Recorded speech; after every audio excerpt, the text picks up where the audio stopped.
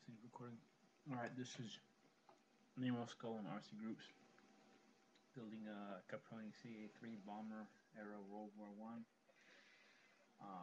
Stick and tissue, using tissue from the dollar store. It's not shrunk yet.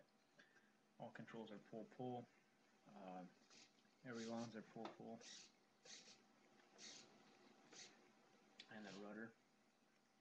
These are at max throw on a DX5E. This is the best I can manage right now, using a Harley King Orange RX and a 400 milliamp zippy cell. That's probably not 400 milliamps. Still a work in progress. This is a 10 gram servo. I've managed to lighten down to about 7. And there's another one in here that I lightened even further, but I'm not really sure what it weighs. Let's see if I can get you a close up of that.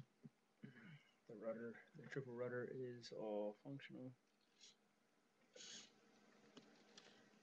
The routings, little plastic routings there, are from acupuncture needles, things they hold them in before they insert them in you.